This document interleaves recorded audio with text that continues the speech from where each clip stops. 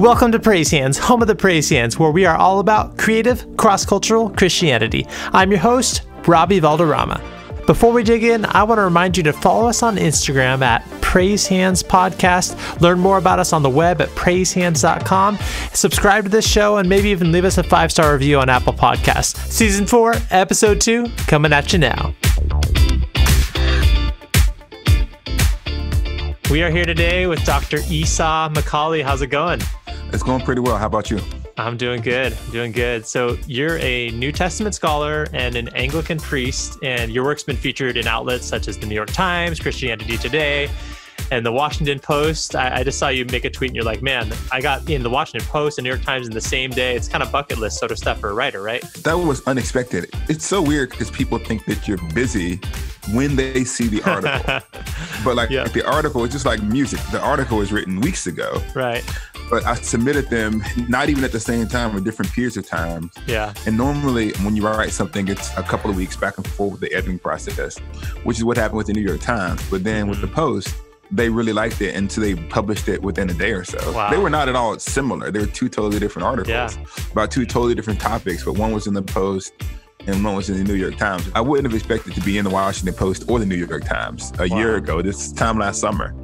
And to be in both of them in the same day was definitely unexpected. Yeah, well, how cool. You've got a pretty cool resume. You studied under the direction of N.T. Wright, and you recently released your book, Reading While Black, African-American Biblical Interpretation as an Exercise in Hope. That's a pretty timely title, if you ask me. Yes, it's interesting because once again, people talk about things being timely, and it's like the secret sauce is, I started the book in 2016, 2017. Right. When I started working on the book, there was a couple of things that were in my mind. One is I felt like there were a lot of people who, within the African-American context, who were questioning the relevance of Christianity to the issues of the day. And I remember hearing some interviews of people say things like, well, this isn't your mom or your dad's civil rights movement. Right. The idea was that we're going to construct another way or another path to justice and freedom apart from the Christian tradition. Right. And I said, well, I grew up in Alabama. I grew up surrounded by kind of the stories of the Christian leaders in the civil rights movement. And so part of me wanted to kind of present a case for that, for a new generation.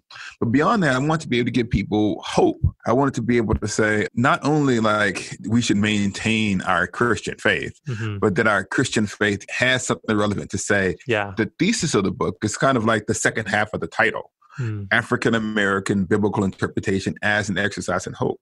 So what the point of that is that our civil rights movement behind that, even kind of during the period of the invisible institution, the Black church during slavery, Black people found in the biblical text, in the process of reading it and discovering a God who wants their freedom within it, gave them hope. So they're talking about biblical interpretation as an exercise in hope. Because one of the things that you can do is you can give up hope and then abandon the Bible, right? You can say, these texts have nothing else to say to me.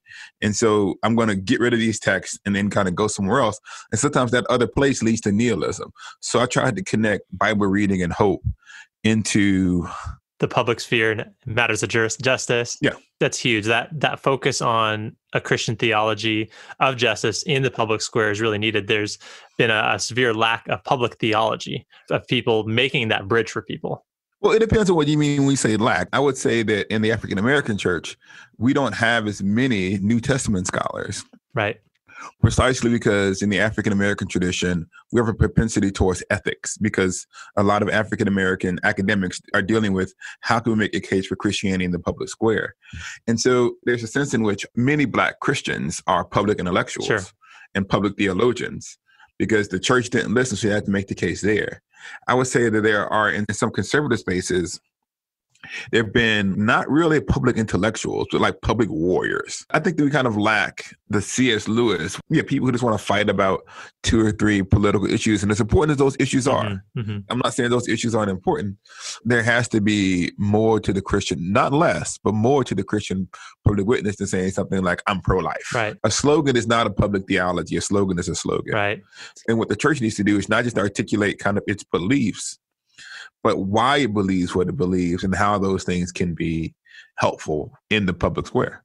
We're in a representative democracy. In a representative democracy, you get to vote your values. Right. And you get to make the case for your values publicly. And so that's part of what I think the calling is of the church in this particular moment. Yeah.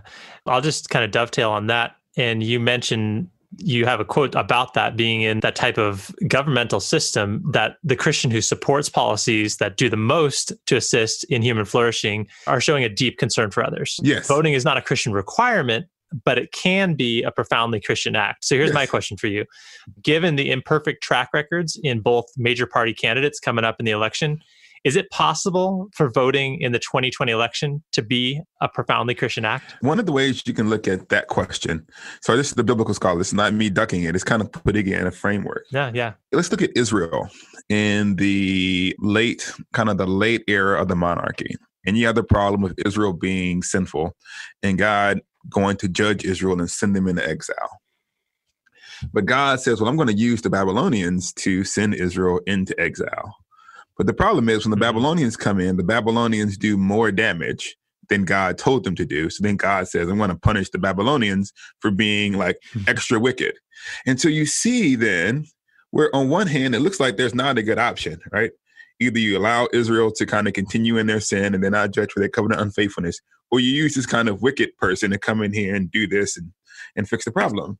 And I'm not saying that Trump and Biden are like Israel and Babylon. That's not the analogy.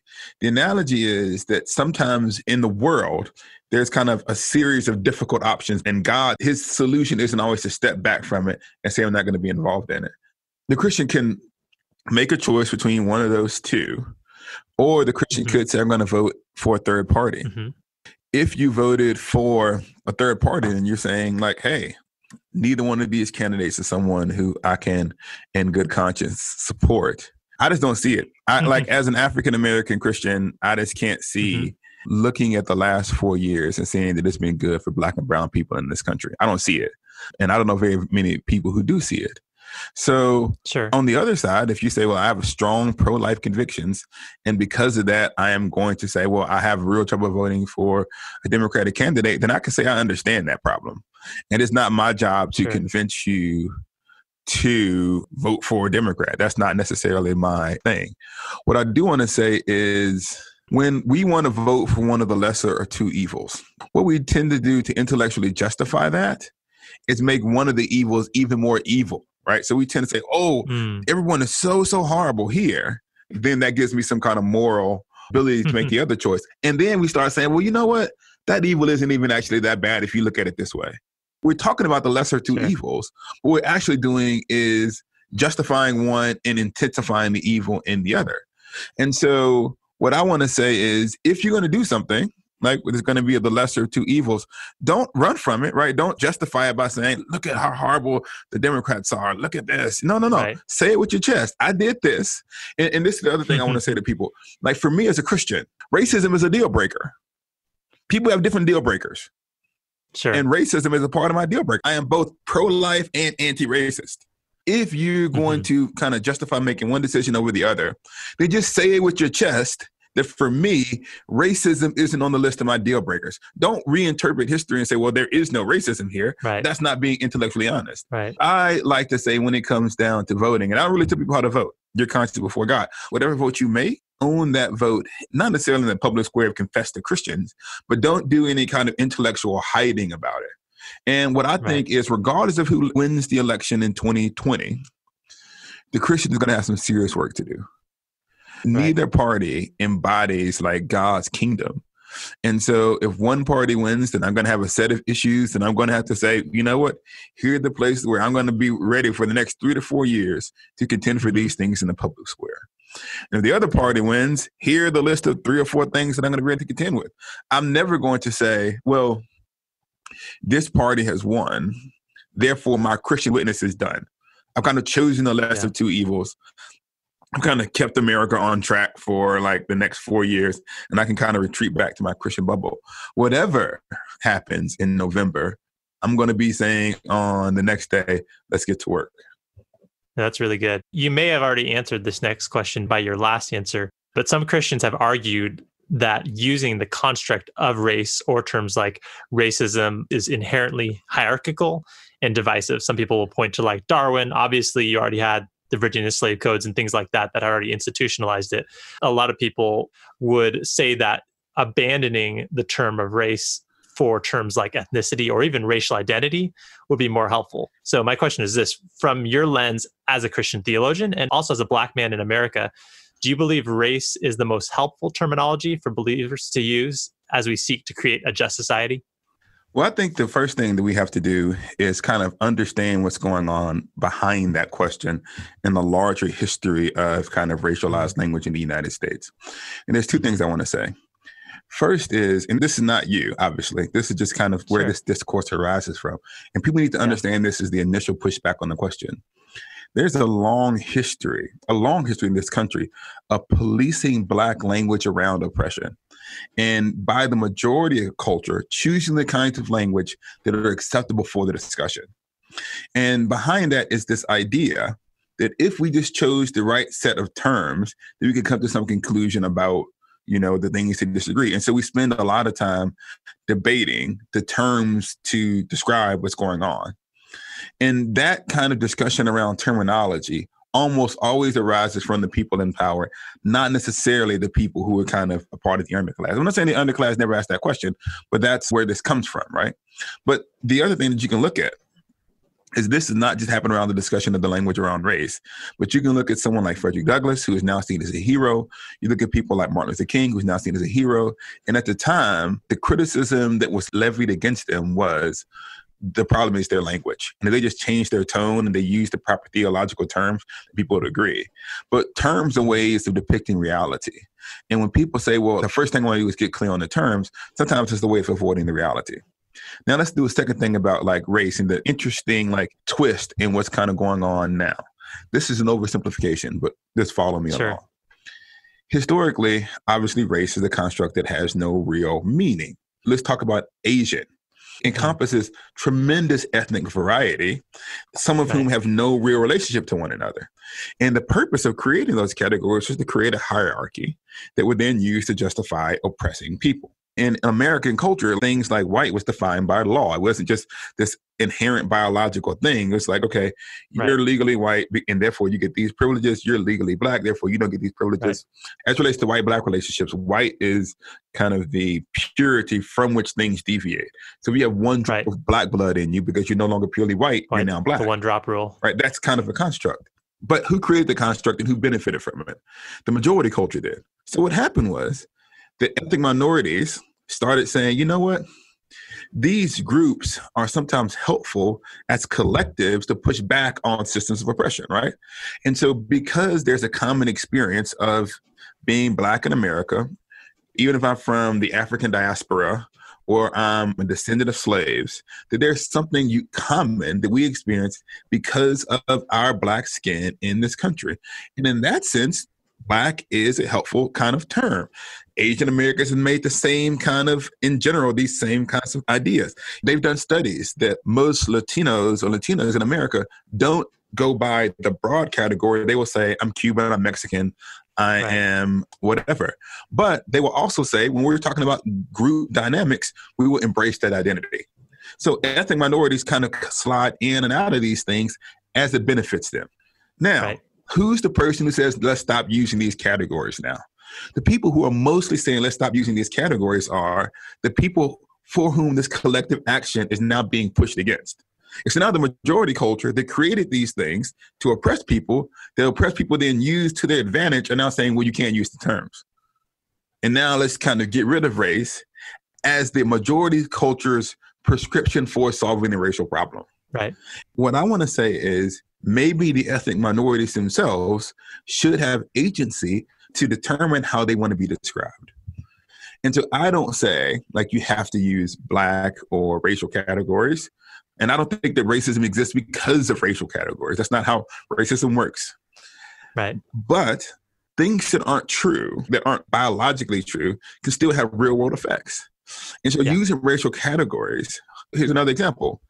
It is simply a fact that Asian people are experiencing discrimination because of their perceived Asianness in America. And getting a bunch of academics or high-minded people to stop using the term Asian American isn't going to stop someone from yelling at someone on the street because of COVID-19. Sure. So if we say that person's Chinese and not Asian, then the person isn't going to be racist towards them. That's not how language works. That's not how society works. And so I don't think language games is what I call it. It's kind of a linguistic soup that allows for detached analysis. Instead of asking the question is, well, what if instead of stop saying the word Asian or African American, we have a discussion about privilege? Sure. Or structural sin. I'm not going to down the hill to say like we have to keep the term Asian American or Asian, but I would say like I don't think that's the main issue we need to be addressing. And it's really, really weird. It's really, really weird to find yourself, if I'm in the majority culture, wrong both times around the use of a category. And I want to say that the majority culture probably, especially in kind of conservative Christian circles, find themselves once again telling ethnic minorities how they must describe themselves. I understand what you're saying, especially coming from a majority culture. I'm more thinking of people like one of the ladies from Truth's Table went to a conference in Texas somewhere. Yeah. It was a white evangelical conference, and she was advocating for basically use of ethnic identities over race and other people. Yes. That's more the lens that I'm coming from with that question. Sorry, maybe I was not as clear. So I think that that's fine as far as a decision that one makes. And I do think ethnic identity over kind of racial categories, one is biblical and one isn't. What I'm saying is that if people want to say Latinos, which is a perfect example, come from a variety of places, but there's a common set of biases that they experienced, and they decide to gather together to push back on those biases, then I have no problem with that. Right. Because the agencies with that community. Agencies with them. If someone says, well, I'm Cuban, I'm not going to say, well, you're Latino. The tricky part about this in America, and forgive me, this is a biblical scholar talking about this. So forgive me if I'm sliding into sociology. No, you're good. African Americans, American descendants of slaves, don't have a ethnicity in the traditional sense. Right. I don't know where I'm from. So I'm Black. Now, of course, I can go back and I can do, and if I wasn't like paranoid, not wanting to give people my DNA, I could go and find out where I'm from. But like that is not my reality. It's not the reality of most people in America. So while most people, like, and I think Akimini could say, I'm Nigerian. I think she's Nigerian. She said, I'm Nigerian. And she made me able to talk about her tribe because her family immigrated here. I can't do that. Right. And so by saying all I have, in one sense, is African American, almost as like a tribe that's developed in the United States because we were cut off from our history. But the problem about that category is that there are other people consistently added to it. Yeah. So in the community, for example, are both African American. That we mean different things by that.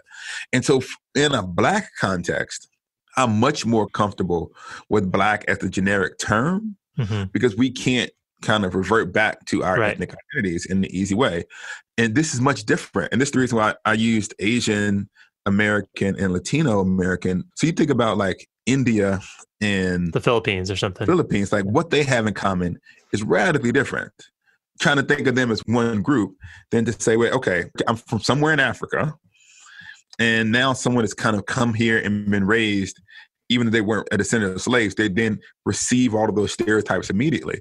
So there's a different kind of commonality. And I can't easily trace my family back. I can't go back and visit my auntie in Uganda or wherever. Yeah. And so I do think there's a distinction as it relates to African American and Black and other ethnic groups, which actually informs how you come to this question. I'm working on this book called The New Testament in Color. A lot of evangelical books do a lot with global theology, but they don't do a lot with North American ethnic groups. And so I said, you know what?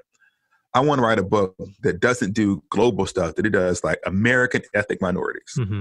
And so I'm trying to research it, and I'm thinking, okay, then where are the 7 historic Asian American churches, like the 7 historic Black churches? And I started understanding that like the Asian American Christian tradition is much different than the African American Christian tradition, because the African American Christian tradition kind of backstops at slavery. So it's much easier to have a North American focus for our story, even like the West Coast, where there's a large immigrant experience of Asian Americans. And I realized like there's a much more complex ongoing relationship between ethnic minorities who are Asian and then maybe even their home countries Right. and continued family connections. You're correct that depending on the perspective, Asian American has a different kind of diversity within it.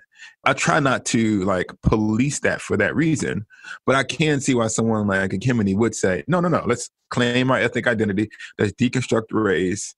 But I want to say that in some cases, especially African descendants of slaves, Right. it's not as easy as it is in other If countries. you take away the racial identity, it's almost like you're taking away all the cultural identity. Like me, I'm a descendant of a slave. I don't have a traditional ethnicity in the sense of Rwanda, Uganda, Nigeria, Kenya. I just don't have it. Right. And me getting the DNA test won't give that to me. Yeah. I am much more adamant about fighting for the term Black than I am about fighting for the term Asian or Latino. Sure. No, thank you for sharing all that.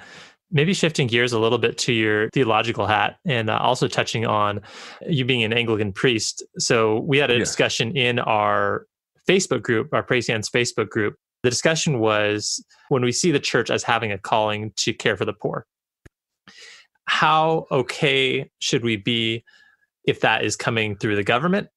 Should we be totally cool with that? Should we say, hey, our first thing is for the church to take care of it, but then if the church doesn't do it, we should welcome the government's help? Or some people would say no, we don't want the government's help at all. And where I'm going with this is from your background as an Anglican priest, obviously there's a difference between the Church of England officially and the Anglican Church. And maybe you can break that down for us. But given the way that the foundation was laid before the United States came into being with the vestry system, if you're familiar with that in colonial Virginia, and looking at this history, what can we learn from Anglican history and theology when it comes to the intersection of church and state? Well, I'm going to leave the Anglican part to the side and try to answer the other question from a biblical perspective. I think that's helpful if I understand you correctly. Now, there's two ways to start thinking about this question. We'll look at Israel, and then we'll look at the people surrounding Israel as a kind of picture of this. Obviously, you can say that Israel is unique in the sense that it's kind of God, it's a theocracy. But in Israel, you have these laws put in place where there's kind of the don't glean to the edges. There are all these societal protections for the poor, defend the orphan and defend the widow. When you start reading these things in Deuteronomy, in these places where they talk about compassion towards the foreigner and support of those in need, it said, you remember what you experienced in Egypt, therefore you should be compassionate. So the important part of that is that the experiences of Israel were supposed to create kind of a disposition towards the poor and the marginalized. Now, how do you then apply that idea to a democratic republic that is not a theocracy? Well, here's the thing. We are in a democratic republic in which we vote our values. Right. And so if a Christian has values that say we should care for those who are marginalized, then there's nothing unbiblical about saying, well, what kind of government policies can we put in place that help those who are in need? Because a secular person who says, I don't believe there is a transcendent God and I want to make as much money as possible, I'm going to vote to put in place laws that allow me to accumulate as much money as possible. In a republic, we have to convince people these are good things for society to do, not to implement the law, not to say you go straight from Israel to America or Canada or somewhere. It's just saying we can talk about ways in which the government can do its job. There's a second way to look at the same thing, the same set of text.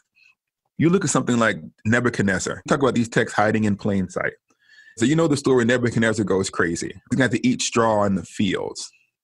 And so there's the prophecy that Daniel gives for Nebuchadnezzar. And he says, you know what? You are super arrogant. So God says, I'm going to make you crazy for a little bit. But then if you read the very end of that, I think it's in Daniel chapter 4. Go back and read it to the listeners. He says, Daniel warns him. He says, stop being arrogant and stop oppressing the poor. Stop doing injustice. So there's two reasons why Nebuchadnezzar was judged. One, that Nebuchadnezzar was arrogant, and the other one was Nebuchadnezzar was exploiting people. What is Nebuchadnezzar in the ancient Near East? He's a pagan. He's a non-believer. But God says, I'm still going to judge you because as king, you could care for those who are in need. And then you could do something like go to the prophets. Go to all the places where in Isaiah and these other places where he said, I'm going to judge the Edomites and I'm going to judge all of these different nations of the world. And oftentimes the nations of the world are being judged for injustice. So why would God judge a pagan country for being unjust?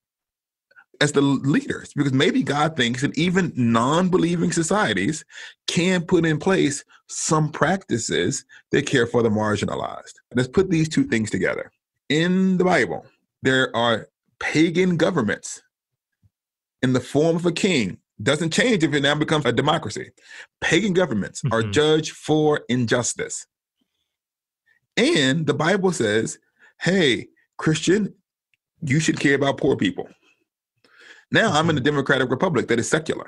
Then I'm allowed to say, hey, let's look at the ways in which we can do things to help people. Now, what does that mean for the church? That just means the church doesn't do its job, right? The church still is the church, and the church shouldn't expect the government to solve all of the problems, and all we have to do is vote for these policies, and then we're there.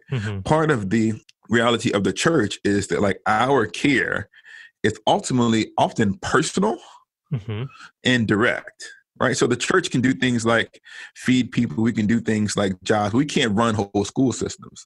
So the sense in which the church can do its job, A, is being witness to the wider society about these broad principles, and then doing the direct ministry person to person, because governments can be by nature kind of these impersonal entities. And so I think it's fine for a Christian to, on the one hand, say, what are the ways in which we can put policies in place to give humans the best chance of flourishing, while at the same time doing the face-to-face, person-to-person kind of work. Because when the church does it, when the church goes and helps someone apply for a job, or the church goes and does tutoring, it's in the wider context of saying, let me show you what these things mean. And so I think that you can never lose the church's own activism, its own public ministry, as a testimony to the coming kingdom. The government, this is what I want to say about what I want a government to be able to do as a Christian.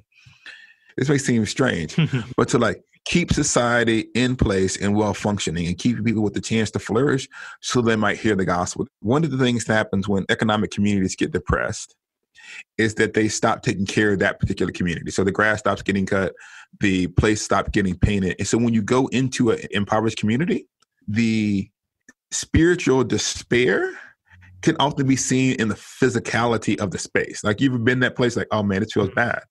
And sometimes part of the evangelistic work is, before you can easily bring the gospel there, you sometimes have to change the physical space. And then people can kind of hear the gospel. It's hard to do like street evangelism when it's raining all of the time. Part of the government's job is not to do the work of evangelism for the church, but to help to create a space within which the gospel can be heard, such that, you know, people can take care of themselves and do these other kinds of things. And so that's kind of one of the ways that I see the government being able to function. As someone who's in a democratic republic, to help create a structure within which the church can live and move and do its work. Yeah, that's really good. From your perspective, when we look at these different injustices that are in societies, whether it's economic, whether it's racial, what solutions do you see Christianity offering to these injustices? Oh man, there's a chapter in my book called Cross Breaks the Wheel. There's a false way of looking at this and saying, let's just preach the gospel and then people will like stop being racist. History has proven that that doesn't work. Not in the sense that the gospel doesn't work, but it's called discipleship. You have to tell new believers stuff and stuff they didn't know. You can say, Jesus died for your sins. Sure. The next week, it's like, okay, you need to stop sleeping with your girlfriend. Like, well, hold on. Like, what do you mean? Why do I got to stop sleeping with my girlfriend? You have to say, okay, here's how the story of Christianity touches upon your sexual ethics. People don't always intuit that. You have to tell them.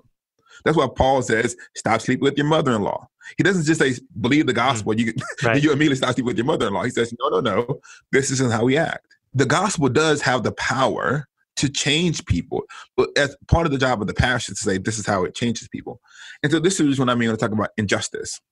All of us have both wronged others and been wronged by others. Like, we all have beef. Everybody's done something to somebody. There is no completely innocent person other than Jesus. And if we just start taking revenge upon one another, we're going to burn the thing to the ground. This is what happens in the Old Testament.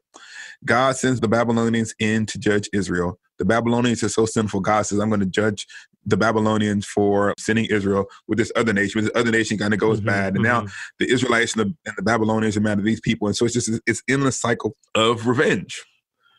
But what is there in society that gives me both the resources to talk about the reality of evil and the possibility of forgiveness? And I think that's the cross. The cross allows us to say that God takes sin utterly seriously, such that he dies to reconcile us to God. But it also gives me the spiritual resources to forgive. Because it's only in the context of saying, I've been profoundly forgiven by God, that I find the emotional resources to forgive my enemy. I don't think there's a philosophy that does that. Right. I don't. And so what does the church offer to the world? A cruciform gospel that carries with it the possibility of forgiveness. It's not a forgiveness that kind of wipes away the past. It's not a forgiveness that like says that there is no justice, right? The gospel didn't say that none of these sins ever happened. Right. The gospel says there's something on the other side of those sins. And so that means I can say to America or my white brothers and sisters, this is exactly what happened. I don't have to lie about it. When I confess my sins to Jesus, I don't got to lie about it. I did A, B, and C, and God forgave me. And so when I talk about what happened in America, I can say they did this, this, and this, but there's something on the other side of it. Apart from the cross, what we tend to do is to say, well, the only way there's hope for reconciliation if it wasn't so bad. So we say, you know what? Maybe slavery wasn't so bad. Maybe Jim Crow wasn't so bad. So there's less of a way to go. So no. It was just as bad as we think that it was. But in God, there's hope for something else. And so this may seem like an overly simplistic, but I think that the nature of the Christian message itself carries within it the power for truth-telling about sin, justice, and something that comes after. The other version is, I must extract from you what I think is due to me because of what happened. Right. And the history of humanity is that we're very bad at extracting what was done to us. I see it all the time with my kids. If one kid says something to the kid, hurts them, they try to hurt them twice as much. And so that's why there's a portion of the book called The Cross Breaks the Wheel. The message of Jesus then also informs how we do our advocacy. So Jesus brings the world to himself by an act of sacrificial, nonviolent love. And the means by which you get something is the means by which you keep something. So not only do I have like this means of forgiveness from the cross, right, this end, but it also talks about the means. And so now as a Christian, my witness before the watching world is rooted in love, even though the world is broken. I don't have to lie about what the world is, but I can love it anyway.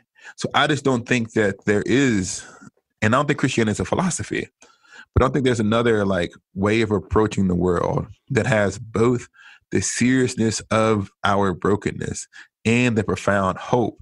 And it's in a person, right? Right. It's in a person. It's not a philosophy.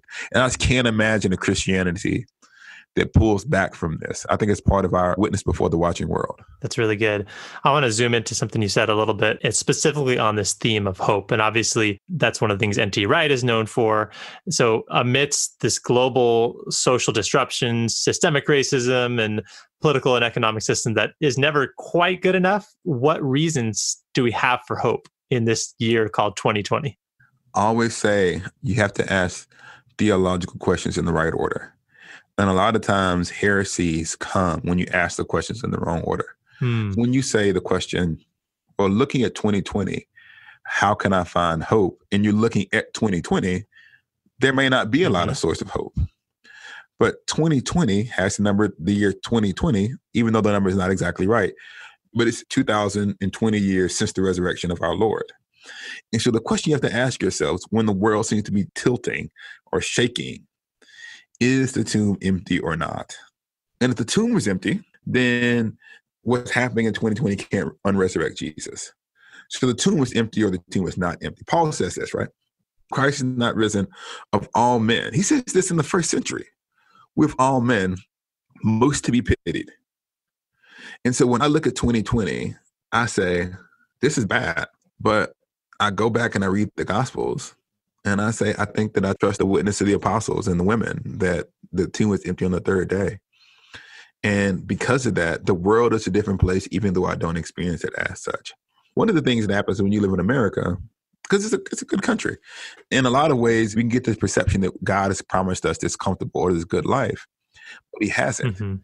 And so I'm glad that the Bible doesn't promise me health, wealth, and happiness. Because then I could say like, man, this is a raw deal. But the Bible that I read had Jesus saying, in this world, you have many troubles, but be of good cheer if overcome the world. This is the incarnation. Listen, the light shines in the darkness. The world is dark. Paul says, we've been transformed from the kingdom of darkness into the kingdom of the beloved Son. So that means that the kingdom of darkness, though, still exists. The light is shining surrounded by darkness. I wrote an article about this. The fourth day of Christmas, in the Anglican tradition, the Feast of the Holy Innocents, where they slaughter all of the babies trying to kill Jesus. I used to ask myself, well, why do you celebrate Christmas on one day, the 25th, and then like 4 days later, you're remembering the slaughter of these babies? Like, why doesn't the incarnation, why doesn't Jesus stop the babies from getting killed? And then I thought to myself, and this is kind of the point of that article, there is no other world into which the incarnation comes than a world in which babies are slaughtered by people in power to maintain that power. This is the world within which we live. Like, read the story. They killed Jesus. Right? They killed him. So then what do we expect to happen in 2020? Why wouldn't there be racial unrest? Why wouldn't there be? Why wouldn't there be disease? Listen, we're not Platonic, where we feel like, you know, when I die, my soul's going to zoom up to be with Jesus. The Christian believes that all of us have a fatal case for this thing called death, where our body is going to go into the ground and start to disintegrate. But God in his power is going to call that dead body back to life. So then, of course, then we're going to live in a world where death still stalks us. Just because we now in America have to apply the full weight of the gospel to our present circumstances, it doesn't mean we're without hope. I mean, what do we think the resurrection is for? Then not the defeat of death and disease and pandemics. In the Anglican tradition, it's so weird. We have this thing called the Great Litany that we do every year during Lent. We would read it. I've read it 15 times. But it was written, you know, hundreds of years ago. And it's like, from plague, pestilence, and famine, good Lord, deliver us. We say this. But like, we were saying from plague as an antiquarian idea. But like now, from plague, deliver us, I'm like, oh, it's real. It's real. Why do you think the Christians in the 1800s wrote a prayer that says, deliver us from plagues? There's a sense in which we can normalize American prosperity. Think of the death rate, and I'm not making light of COVID-19. Think of the death rate of AIDS in parts of sub-Saharan Africa in the 80s and the 90s. Right. And compare that to what we're thinking we're experiencing in 2020. 170,000 people dead is a tragedy. But I would love to go and say, like, how many people died of AIDS in a year or in 6 months during the height of the epidemic in some parts of the majority world. So this is not like saying that the losses that we have in America aren't serious. It's saying that, like, the Bible takes the brokenness of human society, including our own physical bodies, very seriously. And there's one who's defeated death, and that person is Jesus. And if that is true, 2020 can kick rocks because there's nothing they can do in light of the coming kingdom. And that's what gives me hope. That's really good. Well, Esau, thank you for speaking to all this. You've put a lot of study, obviously, into a lot of these topics, and I appreciate you going there with us. How can listeners learn more about you and also buy your new book? You can buy the book by going to any kind of place where you normally buy it. You can go to your local bookstores. You can go to Amazon. You can go to IVP. Reading While Black, African American. I tell people this all of the time. If you're going to be a writer and you write a book and you get really excited about the title, recognize that you have to say that title over and over again. So say the title out loud and ask yourself, can I say this well? I always mess up my own book title. Reading While Black, African American Biblical Interpretation as an Exercise in Hope. It's designed for, and there's discussion questions at the end. It's designed for people to be able to read and engage it in groups. So get a group of people together, read it. Hopefully it's hopeful for you. The purpose of it is not to say that I'm right about everything, but to encourage people to attend closely to the biblical text and kind of understand what they mean. You can also find me on social media. I'm the only Esau McCaulley on social media. So if you search for that guy, you'll eventually find me. I always tell people to pray for me because it's not easy to write and do these things and exist in public. So pray for me that I continue to be a faithful steward of all of the things that God has given me to do in this season. I may not respond to every message that I get because I get a lot of them. I love you anyway. Well, listeners, as you hear this, pray for Esau. He's got a lot in front of him. This book is going to be getting in front of a lot of people. And I'll just pray right now, Esau, that God blesses you and helps you be able to steward the ministry that he's given you to do, and that he blesses your family and helps you to navigate through the season just with him and emerge through it stronger, emerge through it even more refreshed, as crazy as that might seem, and more affirmed in what the Lord's put you here to do. So thank you for what you're doing, and many blessings. Thank you, and thanks for listening, all of the listeners. Shout out to the listener. I'll talk to you later. It's good to catch up with you. All right, thanks, Esau. Man, so many quotes from this episode. I'm gonna read a couple of my favorites. He said, "A slogan is not a public theology. A slogan is a slogan." He also said, "The church needs to articulate why it believes what it believes and how those things can be helpful in the public square." I love that as well. It's sometimes easy for us in the church to assume that people have the same belief system that we do, and when we say a certain statement that they understand the values that are behind that, but that's not always the case. He also said, "The cross allows us to talk about both the reality of evil and the possibility of forgiveness." So good. Let's see. What's happened in 2020 can't unresurrect Jesus. Really powerful stuff. So glad you guys could tune in today. If you want to join the conversation about this episode, we'd love to have you in the Facebook group. You can go to praisehands.com/get involved, join a private curated conversation about this episode and many others. We would love to have you. And of course, if you want to volunteer, praisehands.com/volunteer is the place to go for that. And as always, we so appreciate your support, whether that's through a monthly donation, which you can do at praisehands.com/donate, through a 5-star rating on Apple Podcasts, or just sharing this episode with your friends. As we examine the American intersection of church, race, music, and economics, we love knowing there are listeners just like you on the journey with us. We'll see you right back here in 2 weeks.